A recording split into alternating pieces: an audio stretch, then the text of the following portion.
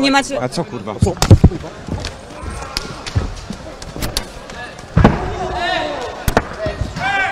co kurwa?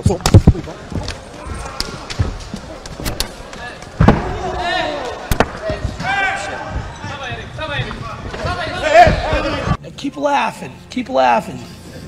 Real funny, huh? If any one of you that doesn't respect me or what I'm doing or what I've been doing for the last 3 months since it was been announced, and going against a guy like this, you'd have a big dump in your pants. Talk to him, Peter. I'm Hurricane Peter McNeely from Medfield, Mass. On Saturday night, watch me kick Tyson's ass. But if you haven't made your pay-per-view arrangements yet, make them soon. Because remember what happens when I wrap you in my cocoon. Peter, we have you for just a moment before you go out into the ring. Your thoughts before you get in with Mike Tyson. This is for my grandfathers, my grandmothers, my father, my mother, Curly,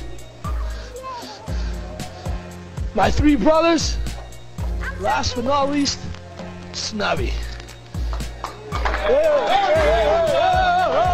Mr. McNeely, what was it that you have told your son?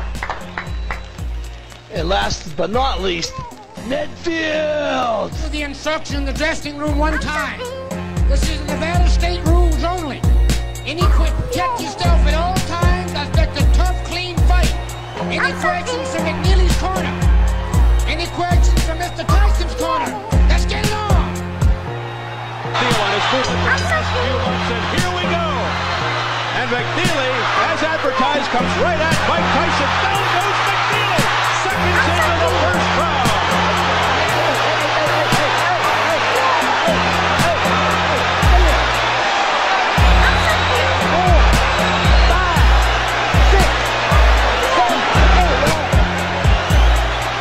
Seconds into the fight, McNeely on the canvas.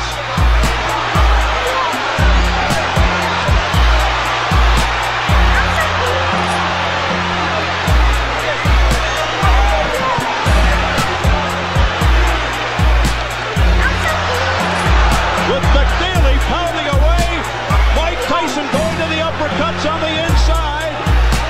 Tyson seeming to just hang back there waiting for that one shot. He isn't moving, and he's letting McNeely get away with an awful lot of pounding. 1 minute gone by, McNeely's already been down.